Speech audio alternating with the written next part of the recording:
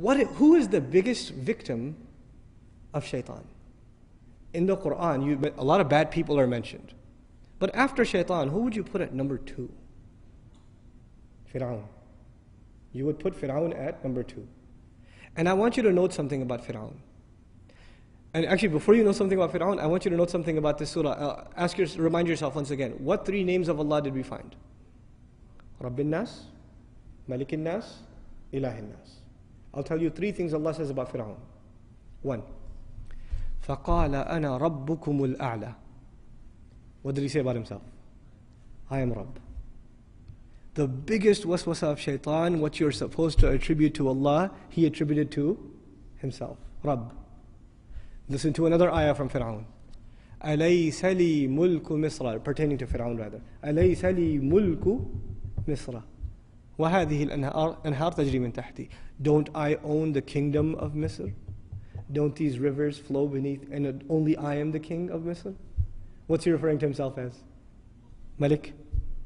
That's what he's referring himself. So he mentioned himself as Rabb, then he mentioned himself as Malik. What's left? Ilah.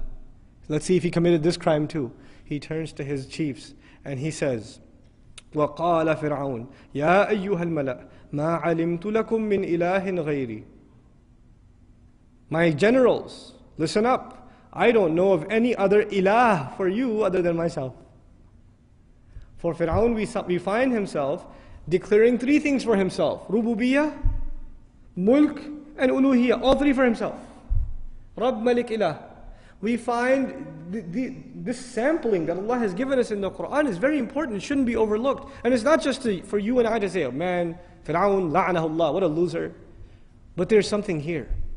That is what the waswasa of shaitan can lead to. What was the biggest problem of shaitan? Shaitan himself, what was his biggest problem? Arrogance. Arrogance. What is the biggest thing he could instill inside a human being? Arrogance. And what is the worst manifestation of arrogance? Fir'aun. But you don't have to reach Fir'aun to be worried that you're headed down the same road that leads to Fir'aun. Today we are not living in a time where people declare themselves gods over others. But we are living in times where people declare themselves gods over themselves. They declare themselves their own master. I am my own man. I am my own master. They declare themselves their own king. King of the house. King of my territory. King of my domain. They declare themselves their own ilah. Their own hawa, their own desires become their ilah. أَرَأَيْتَ مَنِ اتَّخَذَ إِلَهَهُ هَوَاهُ. Did you see the one who takes his desires and turns them into his ilah? Even. We're living in times where we can each turn into mini Fir'aun without even realizing it. We don't have to have large castles and fight with messengers and be arrogant, outspoken against Allah Azza wa Jal. But that concept of ego that is crushed in the beginning of this surah by you openly saying, I need protection. I need Allah's protection. I'm coming into His obedience. There's a very powerful lesson in this. Very, very powerful lesson. Iblis himself recognizes the lordship of Allah but wants the human being to forget it. He himself said, you are the one who created, khalaqtani. Even when he was disobeying Allah, he gave him credit. Khalaqtani min nar. You created me from fire. Even then he acknowledged Tawheed himself. Even he himself. But he wants the human being to forget that Tawheed. He wants the human being to become ungrateful. May Allah protect us from the waswasa of shaitan.